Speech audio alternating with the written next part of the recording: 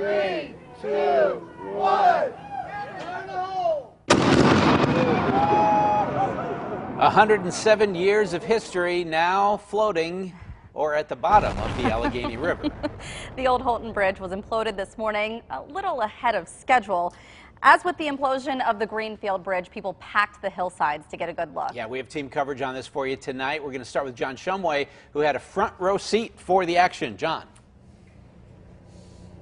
Yeah, and we've been seeing a lot of this afternoon, guys. Folks coming down. We've seen families posing for pictures, with the backdrop being, of course, the remainder of the old Hulton Bridge, which now sits on the Allegheny River bed, now being chopped up into pieces. And a lot of folks who wanted to come out and watch this wound up missing it because they did go just a little bit early. With the eagle out of its nest and traffic stopped, all units, we're going for a 10 countdown. 10! The contractor decided to go 8 minutes early. Here it is from our multiple cameras.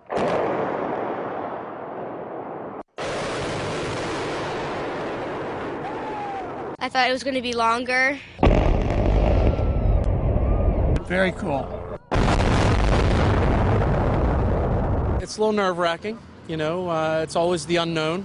But in this case, the old bridge dropped just as planned, and PennDOT's engineers started an immediate inspection of the new bridge to make sure it wasn't damaged. The bridge is designed to withstand an impact, and from the beginning, this bridge was developed knowing that the old bridge would be imploded this way, so that's factored into its design. In fact, the only apparent damage tonight is a bit of shrapnel scratches in the paint.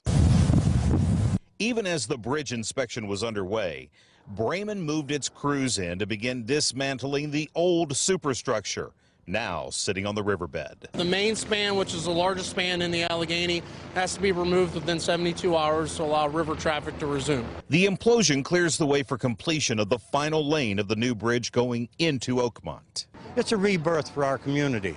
Our business corridor is going to survive because of it.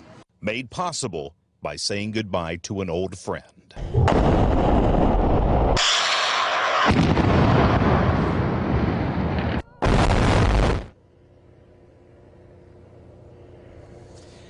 And the crews have just finished the box cut, or are about to finish the box cut on the top portion of the bridge, as you see, as they work their way across the river piece by piece, removing the main span. In fact, in the last half hour or so, they brought in another barge on the other side with heavy equipment on it to help in the cutting process. And then they're going to move each of these pieces over to the Harmer side to be further cut up and then trucked out of here. All of the steel, we're told, is going to be recycled. But everyone I've spoken with so far has told me that they felt like the implosion went exactly as expected, and they're pleased with only a few scratches of damage to the new Hulton Bridge.